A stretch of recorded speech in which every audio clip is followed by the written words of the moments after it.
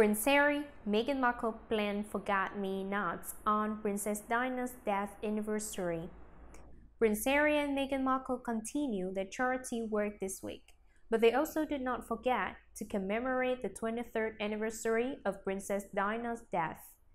The Duke and Duchess of Sussex have been busy volunteering at various charities, and they did the same on Monday.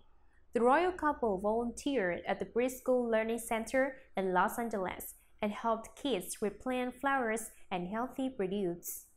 The day also marked Princess Diana's death anniversary, so the couple celebrated it by planting forget-me-nots, the late Princess of Wales' favorite flowers, and Harper's Bazaar reported.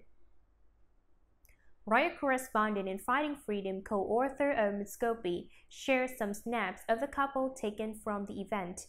One source told him that everyone, including Prince Harry and Markle, got their hands dirty. Everyone got their hands dirty, digging holes for the new pans and seats and making sure that they were secure with enough soil, the source said. The kids especially were excited to water the new garden with elephant-shaped watering cans. Prince Harry and Prince William's mom died in a car accident in Paris on August 31, 1997.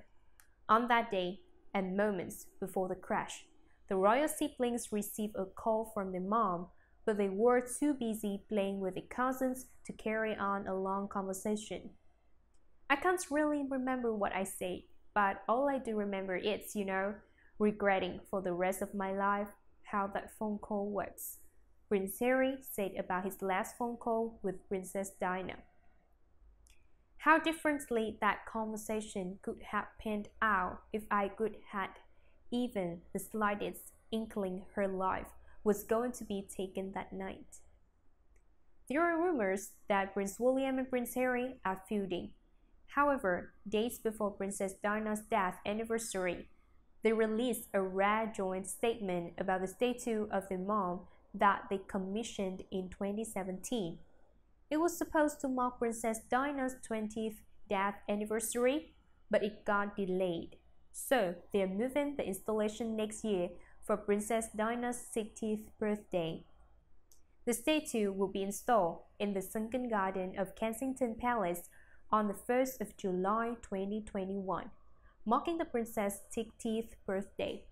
The princess hoped that the statue will help all those who visit Kensington Palace to reflect on their mother's life and her legacy. The statement released by Kensington Palace read,